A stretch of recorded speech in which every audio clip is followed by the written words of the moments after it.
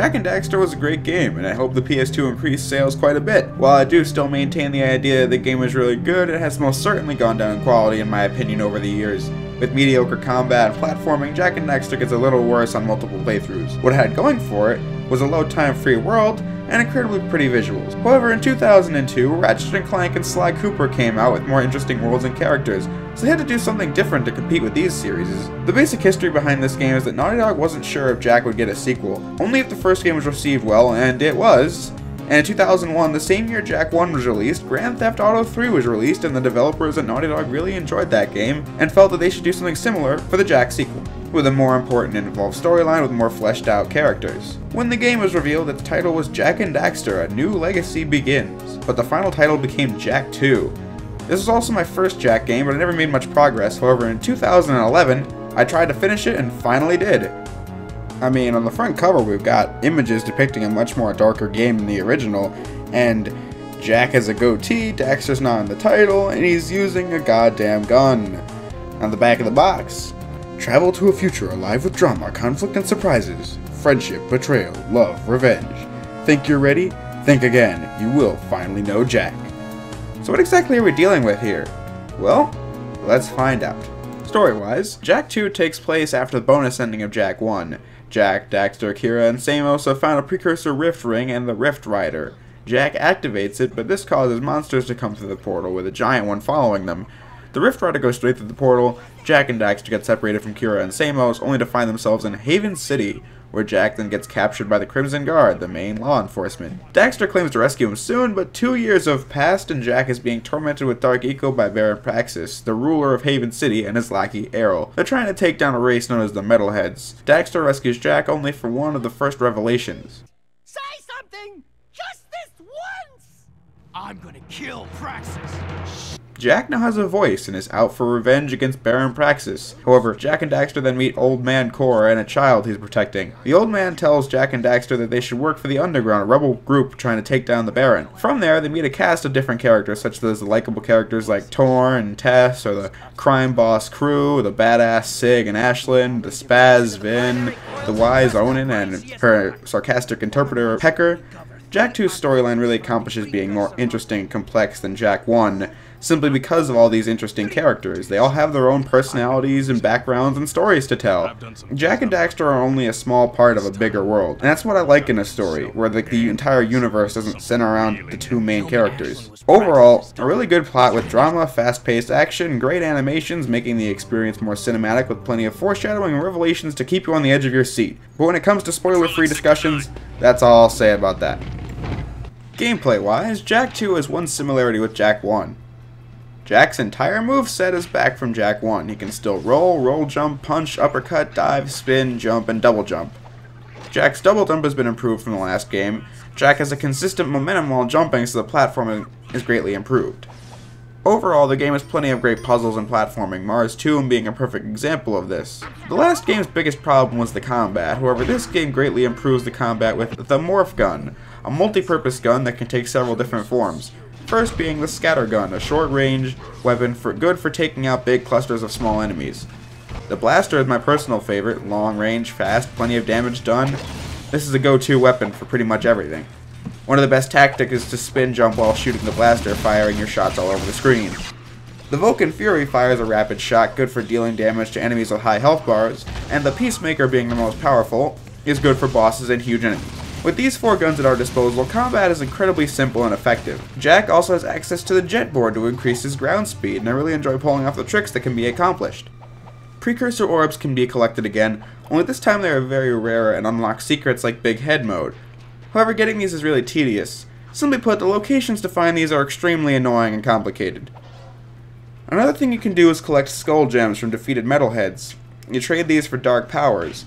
What dark powers, you may ask? Well, when Jak was tortured with Dark Eco, his regular Eco powers were stripped away, but what he can do is transform into Dark Jak, a monstrous form of himself that does plenty of damage. You can use Dark Jak when collecting enough Dark Eco, however, don't use Dark Jak unless it's a boss fight. I mean, once you build up enough Dark Energy you can transform, but once you do so, you can't revert back until the meter is depleted. So Dark Jak is next to useless. The powers you can unlock are abilities like a Dive Bomb, Invincibility, and Electric Shock. Jak II's structure is like Sly 2. Jak is given a task, goes out to do said task by following signals on the map, rinse and repeat till the game is done. With missions being dedicated to certain areas, it never gets repetitive due to the fact that you explore different areas of each level. However, most of the missions add to the story. However, some of them don't, and are clear filler, like rescuing lurkers or going after metalheads in Haven Forest. But with each one leading to another cutscene, I'd say it's worth it. But we have one major problem to go over. Getting to missions means traveling through Haven City, which is fine at first because the areas are small. However, as the story progresses, Jak gets security passes to get into different parts of the city. On your first playthrough or two, these sections are okay, and it serves as a nice way to relax from challenging missions. However, upon multiple playthroughs, you get tired of this shit. I mean, Haven City is huge, and you're forced to travel from one side to another all the damn time. It takes so long, and you can hijack different vehicles from the citizens. Bigger ones take more damage, but slower and harder to turn. But the smaller ones are faster and easier to control. These are the ones you have to use. It greatly reduces travel time. And you can also use the Crimson Guard vehicles, the bike being the fastest one in the game, and the bigger one being easily destroyed and turns like shit. But I don't recommend doing it all that often, because stealing these vehicles will put the city on high alert along with pretty much anything else you can do in the city that isn't driving. I know it may seem like I'm harping a lot on the driving, but let me put it like this. My playthrough was about 8 hours. Without this driving shit, that time would be cut in half at least. That's not the only issue with Jak II though. You most commonly hear people complain about Jak II's difficulty. Look, I'm not about to say Jak II is really easy. I mean, in 2011 I was spending like 20 to 40 minutes on several missions. However, I will say, this game is nowhere near as hard as people say it is.